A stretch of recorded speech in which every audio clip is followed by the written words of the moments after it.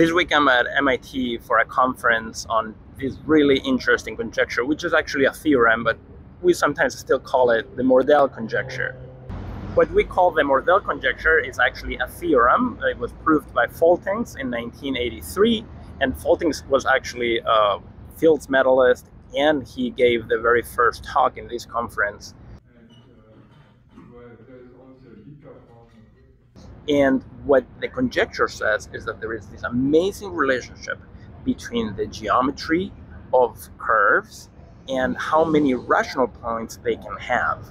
So if you take a curve like x squared plus y squared equals 1, you can consider it over the rational numbers and try to find points. That's just a circle of radius 1, and there are infinitely many points. But you can consider that same curve over the complex numbers, and over the complex numbers is a complex manifold. And then you can look at the structure of the manifold. In this case, it's a sphere. It has no holes. And the number of holes is an invariant that we call the genus. And the genus determines how many points you can have over the rational numbers. In the case of x squared plus y squared equals 1, that is a genus 0 curve, no holes, it's a complex manifold. So it can actually have no points over the rational numbers or infinitely many points. In that case, that curve does have infinitely many points.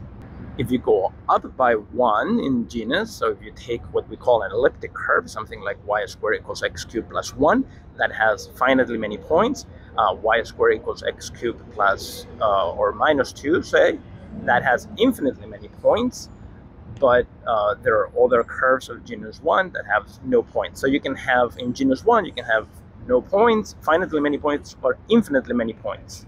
And now if you take a curve that has genus 2 or greater, what Mordell Conjecture and Faltings proved is that you always have finitely many points or no points. You cannot have infinitely many points. So for example, a curve like y squared equals x to the 6 plus x squared plus 1, that is genus 2, and no matter what, it can only have finitely many points. And for that one, we actually know the points. But in general, finding the point is very hard. So what this conference is about generalizations of Mordell and more work towards actually determining how many points are there on any given curve of genus 2 or greater.